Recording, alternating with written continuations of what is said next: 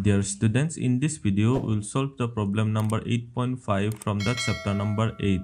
The problem is explain how the ASM and ASMD charts differ from the conventional flowchart. Okay, that means we have to find the difference between ASMD. This is suppose one type of chart and this is suppose another type of chart. So basically we have to find out the difference between ASM chart and flowchart. In the second part of the problem, we have to use figure 8.5 as an illustration, so the difference in interpretation. Okay, in the second part we have to consider the figure 8.5 as an illustration and we have to show the difference in interpretation and how they are interpreted we have to tell. In the third part of the problem, we have to explain the difference between an ASM chart and an ASMD chart. And in the fourth part of the problem, we have to write in our own words and we have to discuss the use and merit of using ASMD chart. In the first part of the problem, let us find out the answer. The difference between this ASM chart or ASMD chart in comparison to the conventional flowchart.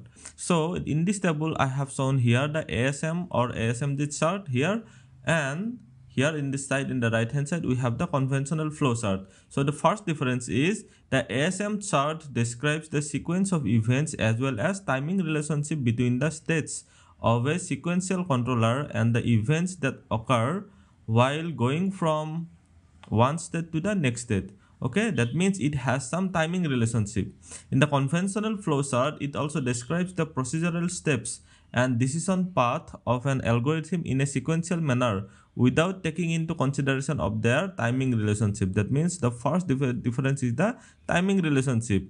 So in ASM chart, we have a timing relationship, and in conventional flowchart, we do not have timing relationship. The second difference is the operations specified by an ASM chart are executed concurrently for each ASM block. That means I hope you know about the ASM blocks, and within each ASM block, the operations are executed concurrently. That means at the falling or the rising edge of the clock, all the operations will be done at the same edge. Okay, thus the operations listed within a state box, the operations specified by a conditional box, and the transfer to the next state in each ASM blocks are executed at the same clock edge.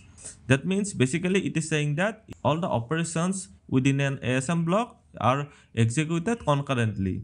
Whereas in the case of flowchart, the operations specified in a flowchart are executed sequentially, one at a time. That means step by step it will execute the operation. The third difference is an ASM chart is a precise set of rules how to solve a problem. That means it shows or it represents the set of rules of solving a problem. Whereas in a conventional flowchart, it is a pictorial representation of an algorithm. That means whatever algorithm we are going to design, we first make the flowchart. Okay, so the first part of the problem is complete. In the second part, we have to use figure 8.5 as an illustration and show the difference in their interpretation. Okay, there are various parts in the figure. So this is figure 8.5. Okay, this is a figure of ASM chart, conditional box, and examples.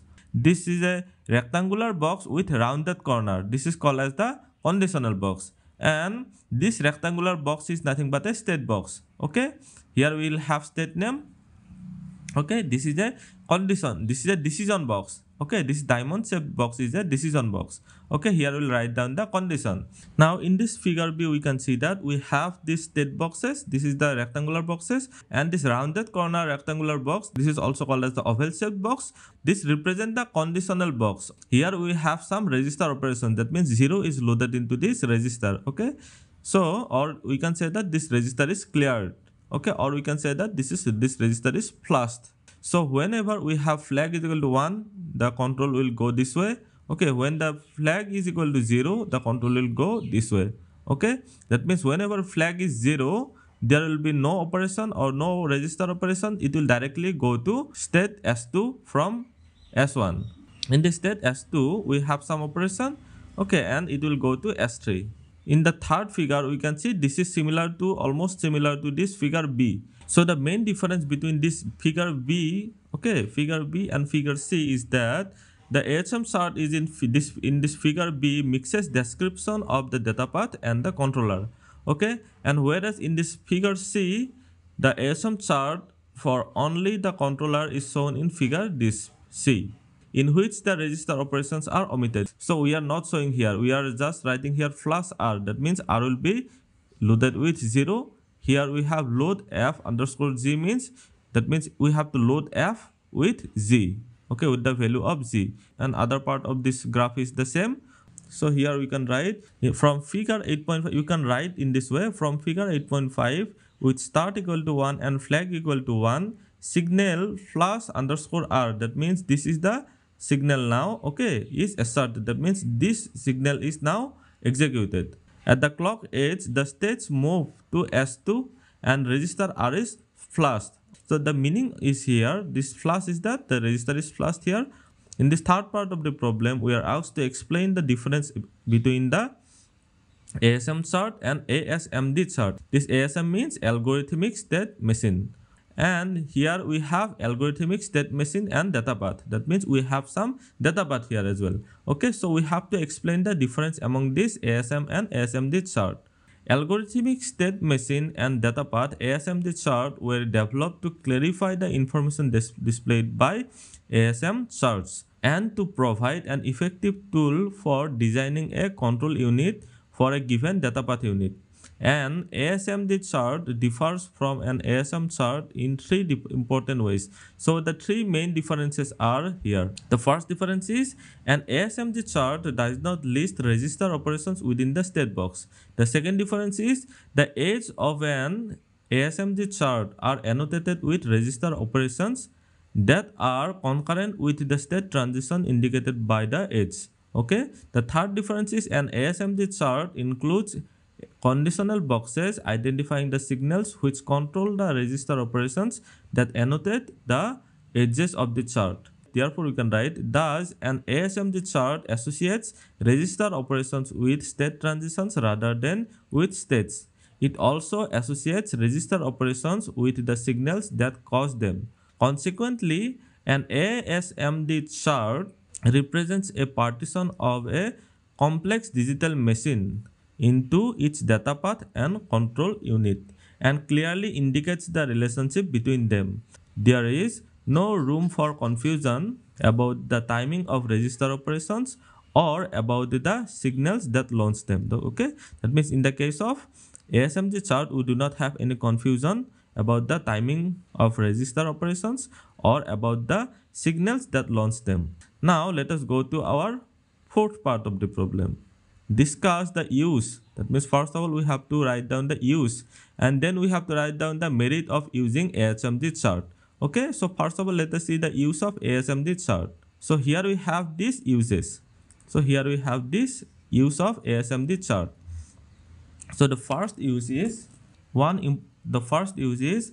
important use of a state machine is to control register operations on a data path in a sequential machine that has been partitioned into the controller and a data path.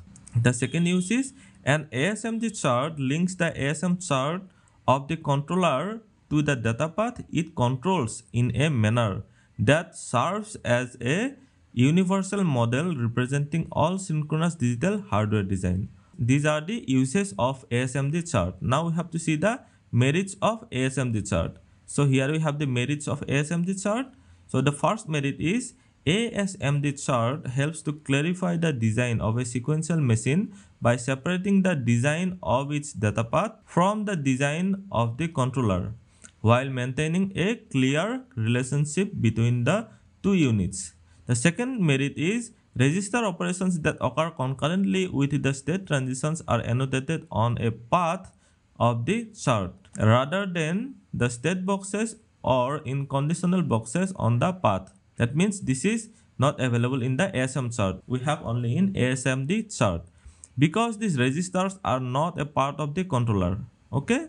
The third merit of ASMD chart over ASM chart is the outputs generated by the controller are the signals that control the registers of the data path and cause the register operations annotated on the ASMD chart. So this is the answer of the problem number 8.5. Thank you for watching. If you have any question, please put it in the comment section below. Also like, share and subscribe to my channel. Thank you.